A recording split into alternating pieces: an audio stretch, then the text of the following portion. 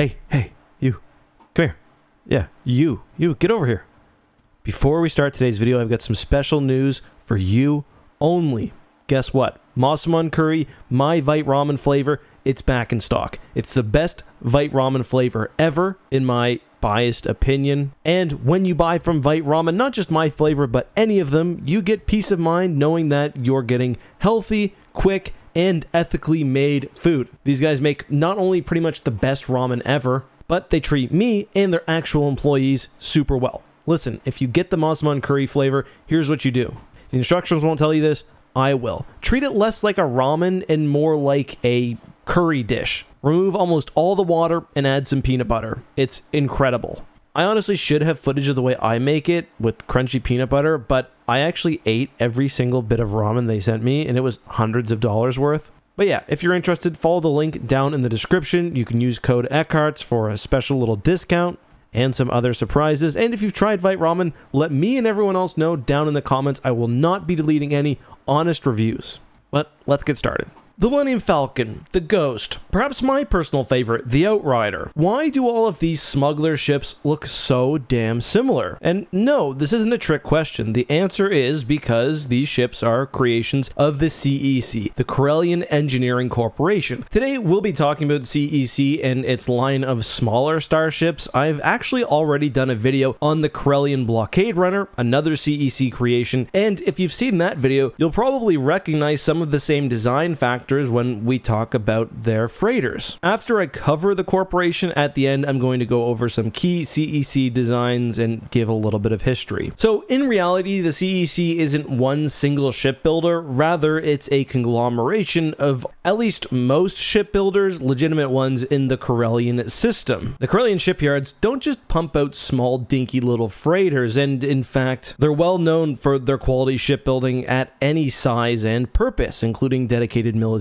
warships like the Imperial Star Destroyer, which Corellia had contracts for, to their own dedicated dreadnoughts during the Second Galactic Civil War. The old Star Wars Legends version of the Millennium Falcon handbook actually has some really nice detail about CEC and why they're so good. And the interesting thing about this history is that you can see many of their strengths actually arise from what were previously weaknesses. CEC always had a reputation for building fast, durable, easily modifiable ships, which we'll talk about later, but due to some criticisms relating to uninspired designs in CEC ships, they actually worked with other shipbuilders, including those from Sinar, which led to the development of, among other things, the YT series, which, and I quote, revolutionized the interstellar shipping industry through its unparalleled application of modular design. The YT series, and yes, that includes the Millennium Falcon, I'll go into some of the details later, was essentially a main corridor, a large windowed cockpit, and modular sections which could be switched out to fit the purpose of the pilot. Not only was modularity built into all CEC designs, but Corellian Engineering actually encouraged individual pilots to customize the ship for their liking. They put their money where their mouth was, however, by not only allowing pilots to do the dirty work themselves, but also providing space frames and compartments which could be easily swapped out, and even producing these variants themselves. This ended up being beneficial. The standardization of parts and materials ended up saving CEC money. This was partially due to a unique benefit that Corellia only shared with a few of the galaxy's very large shipbuilders. Because CEC had so many individual shipyards within, they could actually manufacture each part of the ship in system. For example, the Millennium Falcon's engines were Gyrodyne SRB-42s. We don't know for sure, but I think it pretty likely that Gyrodyne is meant to be one of the smaller shipbuilders within the CEC, one specializing specifically on engines. I really like this image which shows how one specific ship line, the YT-1300, can have so many variants which wouldn't even appear to be the same ship,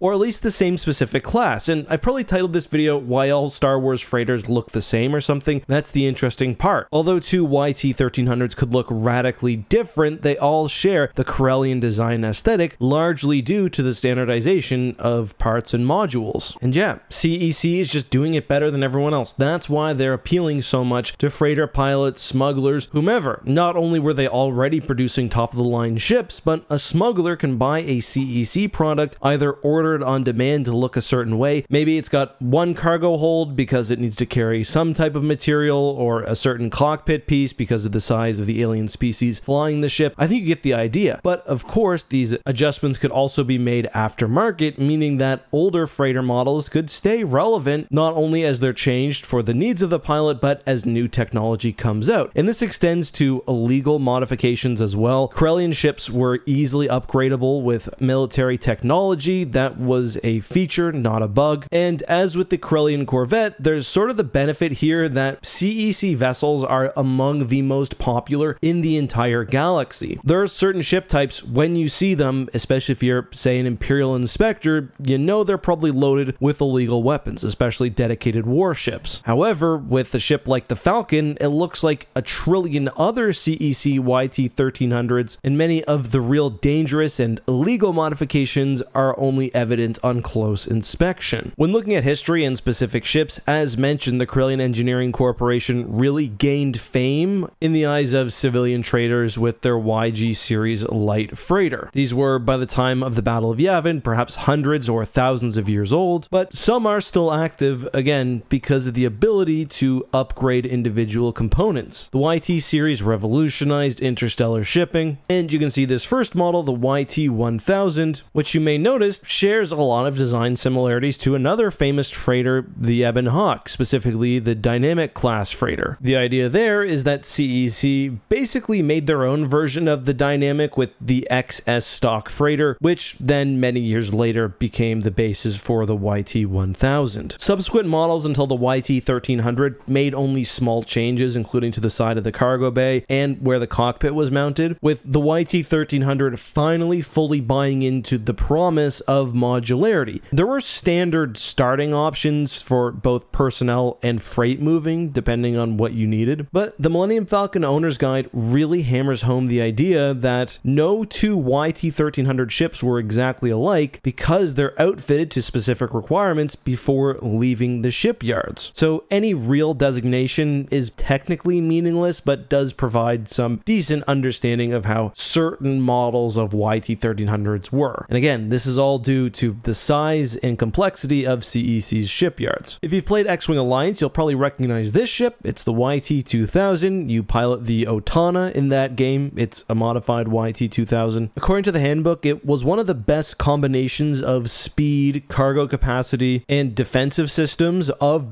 all CEC freighter types, but because of industrial espionage, it was sort of pushed into service and thus was seen as a little bit touchier than other YT models. So it was discontinued in favor of what I think is probably my favorite YT variant, the YT 2400. The YT 2400 was actually less modular than the 1300, but was more compact while offering the same amount of cargo space. In its stock form, it was also sturdier, with more spots for weapons and a stronger overall hull. The downside being less room for living quarters and luxuries. Outside of the YT line, CEC also made other freighters which have the same general aesthetic sense. The design similarities in the CEC VCX line, for example, are pretty obvious. Many features carrying over, including an optional auxiliary starfighter, and that goes up to other freighter models like the YZ, or even some of the larger ship types like the Action Transport. But that's why they all look so similar, because many freighters and transports in Star Wars are just different configurations of the same few Corellian designs. Hope you enjoyed this video. I'll see you next time.